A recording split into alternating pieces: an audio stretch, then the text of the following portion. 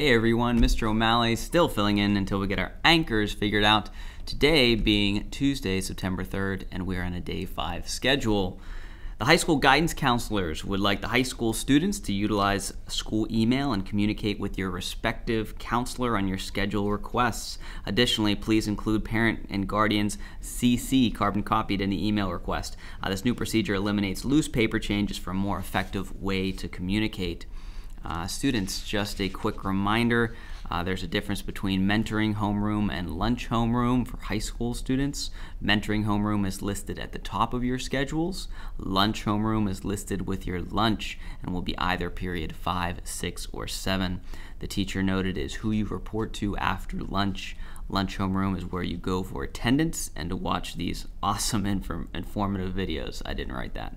Any questions, please stop by the front office. Remember, that's just for high school homerooms. Attention all seniors, are you interested in planning the senior t-shirt design, Halloween costume contest, dodgeball event, senior Olympic day, and graduation? If the answer is yes, please consider running for a senior class office. Pick up any necessary forms of information from Mrs. Kvortek no later than this Thursday. Voting will be this Friday, September 6th, and senior class offices include president, vice president, secretary, and treasurer.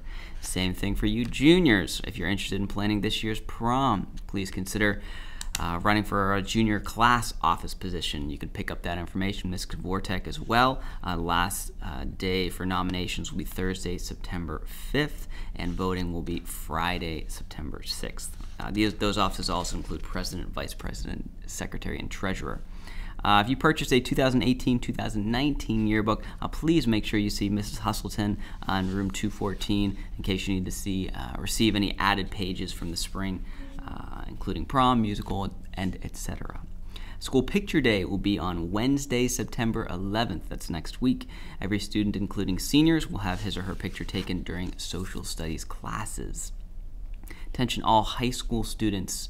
If you're interested in becoming a member of this year's French Club, please stop by room 213 as soon as possible and add your name to the list. French Club members experience a deeper level of French culture through field trips, food, and other events throughout the year.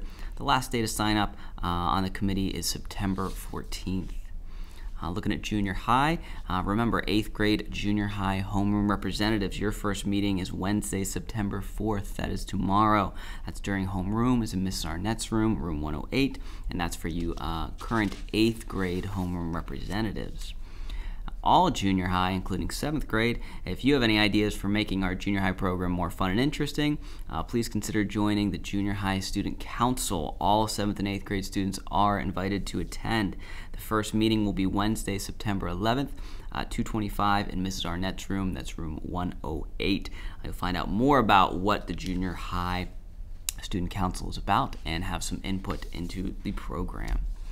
Turning to sports, sticking with junior high. The junior high boys cross country team placed 4th this weekend at the Gateway Invitational. The team worked hard to rank among many large schools and over 140 runners in our area. Cohen Houlihan came in 7th place, earning a medal. Holden Deasy and Chris Barnes earned ribbons for their 11th and 13th place finishes. Congrats to all of our runners on their first meet. The Raider golf team continued its fast start with its victory over sectional rival Leechburg High School last week. The course featured hard and fast greens, making it difficult to score, and nonetheless, the Raiders shot 236 to Leechburg's 311. Jack Harden led the Raiders with a low round of 42, followed by Daniel Donatucci's 44. The golf team remains unbeaten with a 3-0 record in the section and 6-0 overall. This week, the Raiders play St. Joe's in an away match on Wednesday and then play a tri-match with Jeanette and Valley on Thursday.